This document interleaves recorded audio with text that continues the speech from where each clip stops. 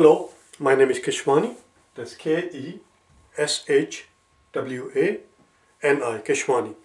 I have been solving math problems out of this book here, practicing to take the GRE general test, 10th edition.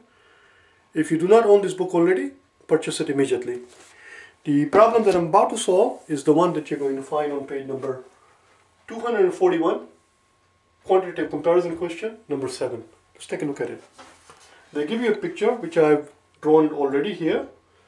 You have to have the book in front of you, otherwise you'll have difficulty following it. Here's the picture, and we are told that the point S, this S here, is the midpoint of P to R. If S is the midpoint of P to R, that implies that P to S has to equal to S to R, which is what I've written here.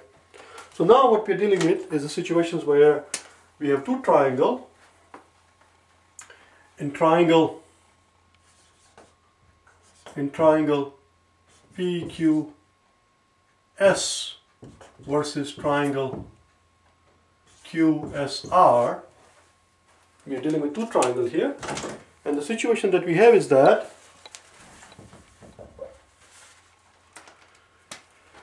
P to S equals S to R as it is right here, because S is the midpoint. We also know that Q to S, they share this side. This side is shared by the two triangles. So therefore, if you have two triangles where two sides of one triangle are equal to the two sides of the other triangle, then the third side must also be equal.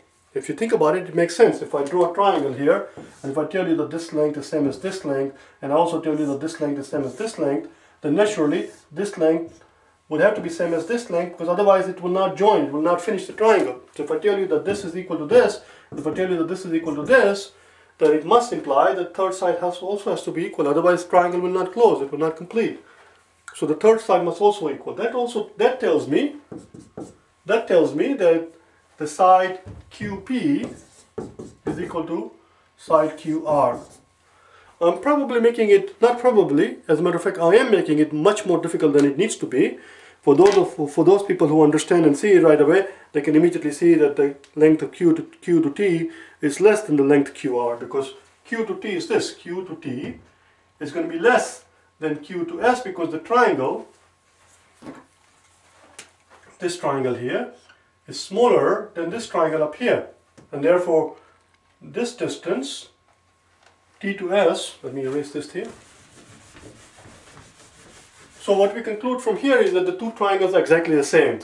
The triangle PQS and the triangle QSR are exactly the same. So here we can see that since this is a small triangle, it faces the smaller size T to S, and since this is a large triangle, it faces the larger side P to S. P to S is much bigger than T to S. But P to S, we already know, is same as S to R. What is the question actually asking? I forget. Rather, they're talking about Q to T. Sorry, let me forget about that.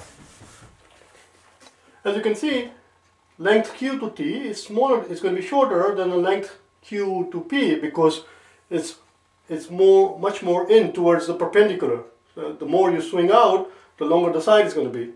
So Q to T, let me put it here, Q to T is smaller than Q to P,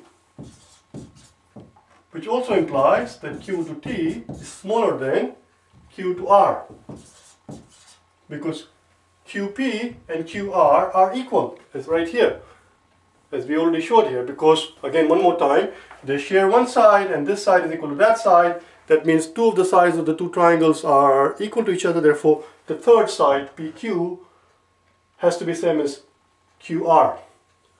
And hence, if Q to T, if you can see that Q to T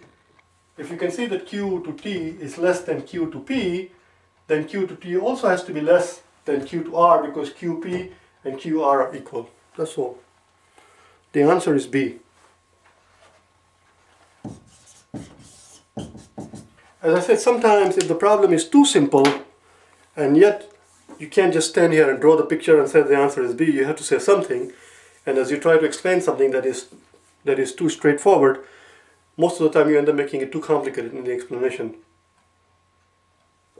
This wasn't such a bad problem.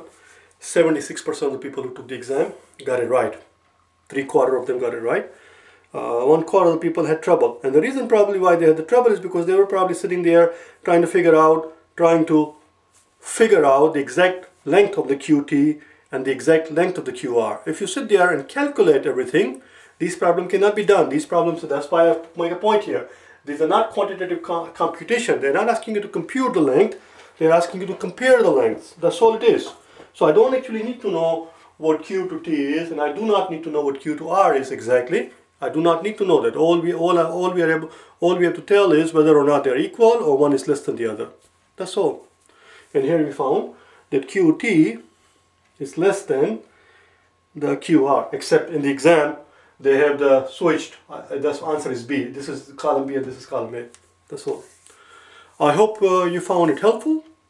If you wish to get hold of me for personal private tutoring, or if you wish to hire my services for tutoring over the internet through the webcam and Skip and all that, or if you just simply wish to purchase the solution manuals for any of these problems, go to my website at www.for4gre.com and send me an email. Alright? Thanks.